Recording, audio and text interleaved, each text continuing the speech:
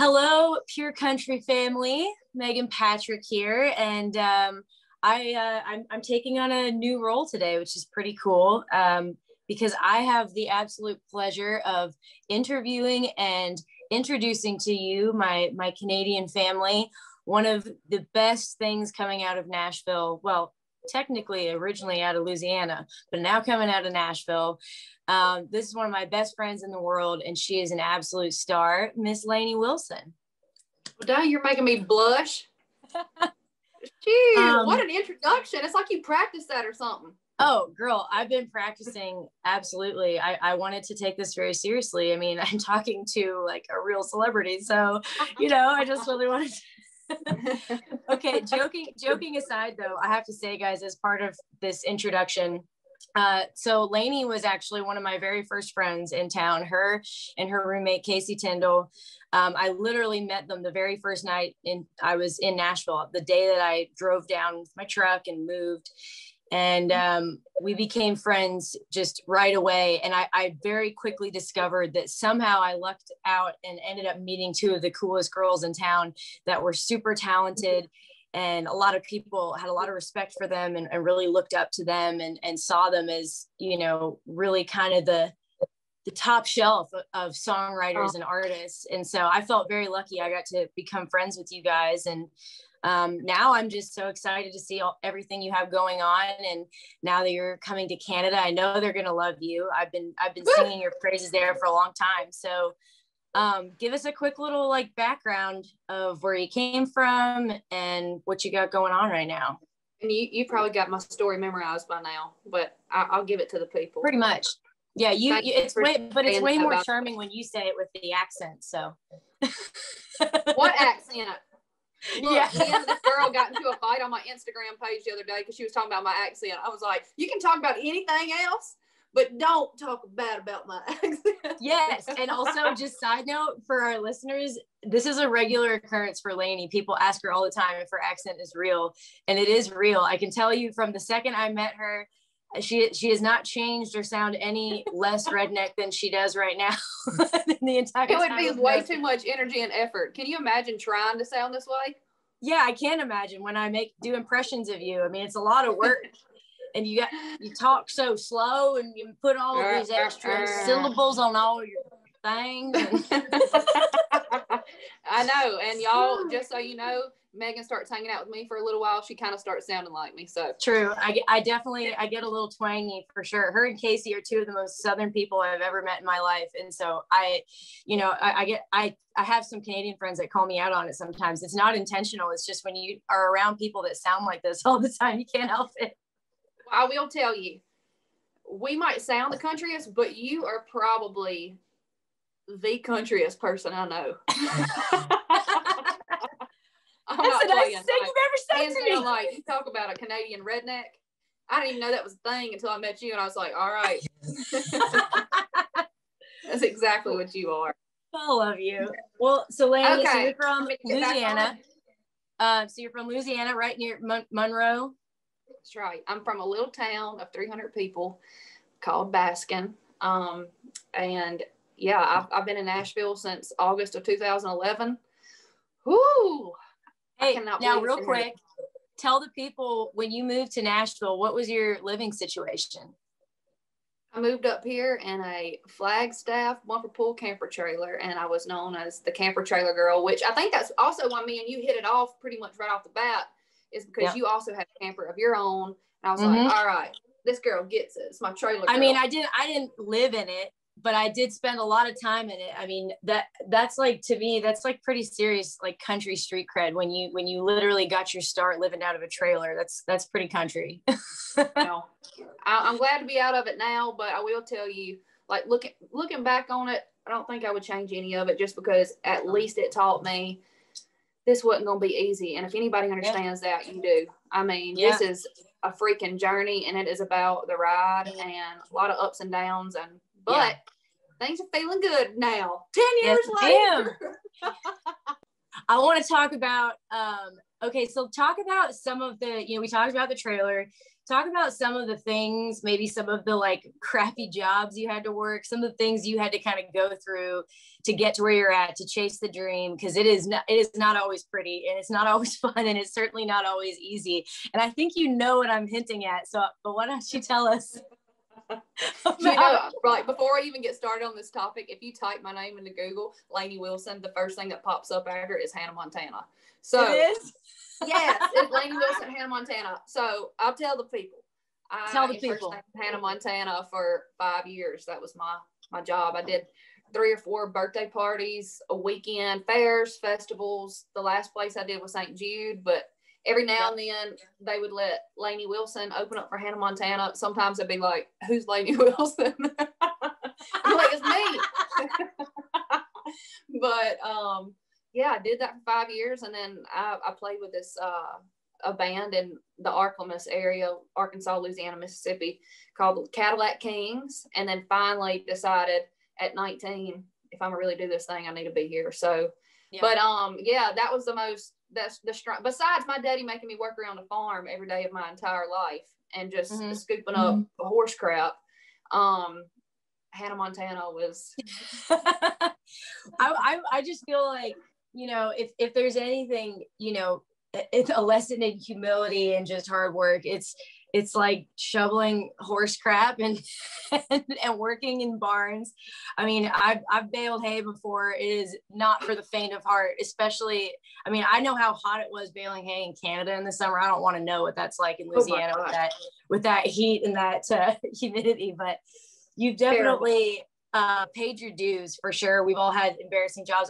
Not embarrassing, sorry. I guess just like less than glamorous jobs. I mean, no shame in whatever you had to do to get here. I used to sort empties at the beer store. So, that was, and I also waitress and bartended, and I used to busk on street corners, So sometimes people thought I was homeless. I was like, nope, just really broke and a musician. Oh, I do have a home, though. People ask me, they were like, "Well, what part of town do you live in?" And I'm like, "Oh, I live in West Nashville." They're like, "Oh, you got an apartment out there?" And I'm like, "No." And they're like, "Oh, you got a house out there?" And I'm like, "No." And they're like, "Where do you live?" I was like, "I live in a camper trailer." They're like a tent?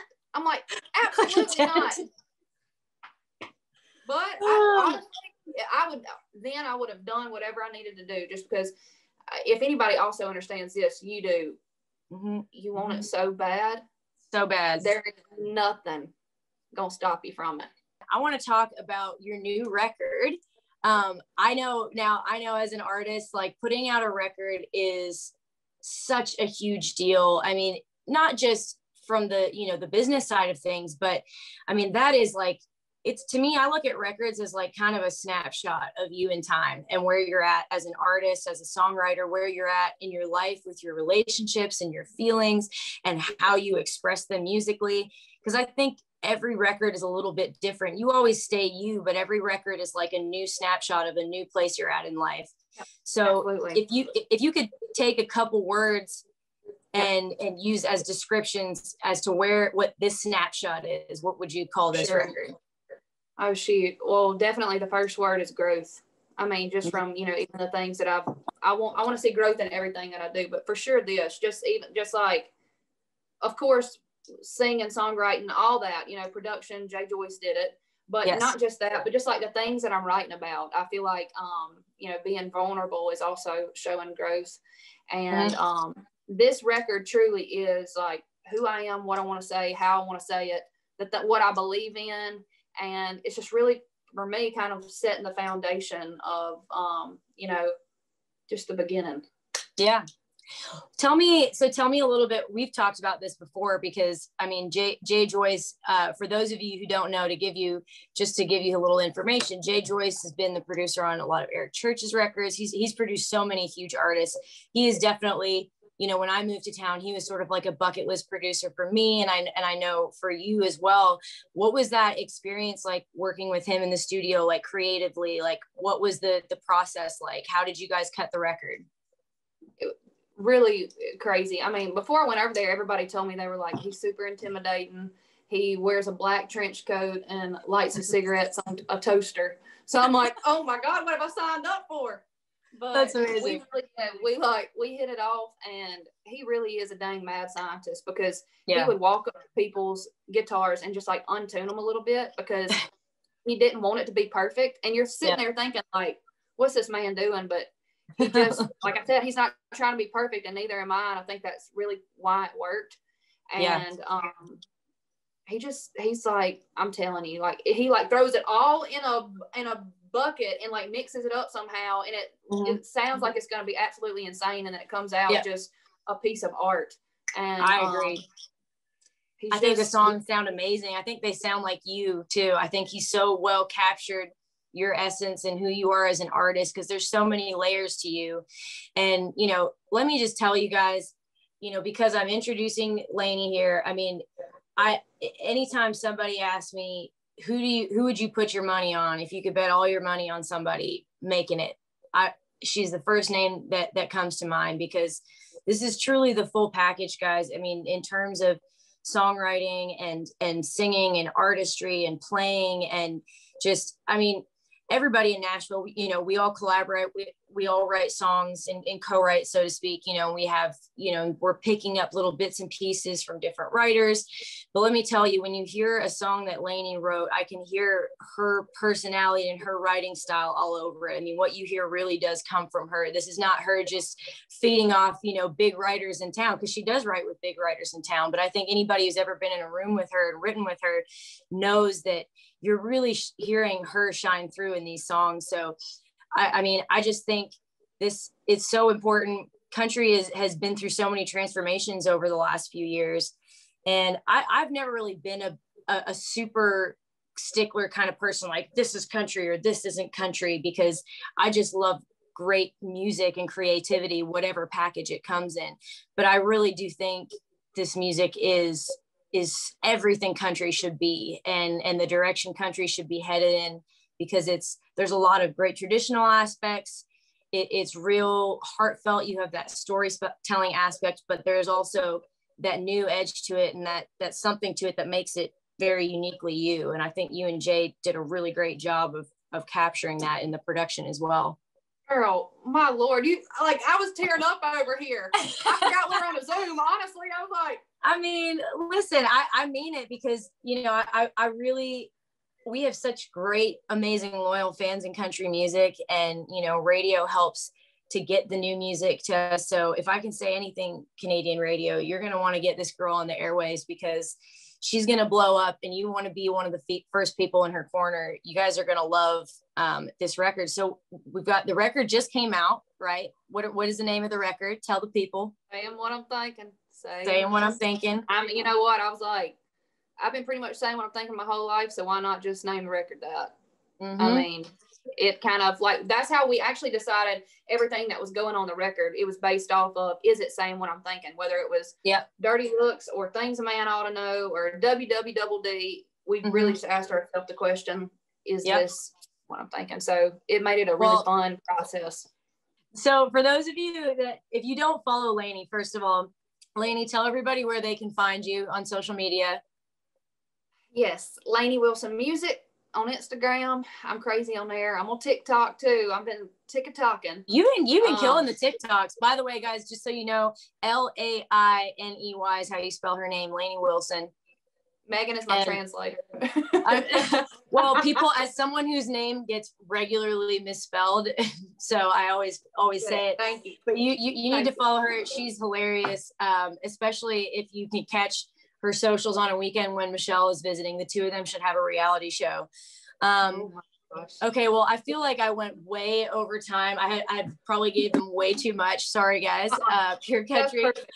But ladies and gentlemen of Canada, you heard it here first with Pure Country. This is Lainey Wilson. She is going to be a big deal in country music. You're going to be hearing her name for a long time.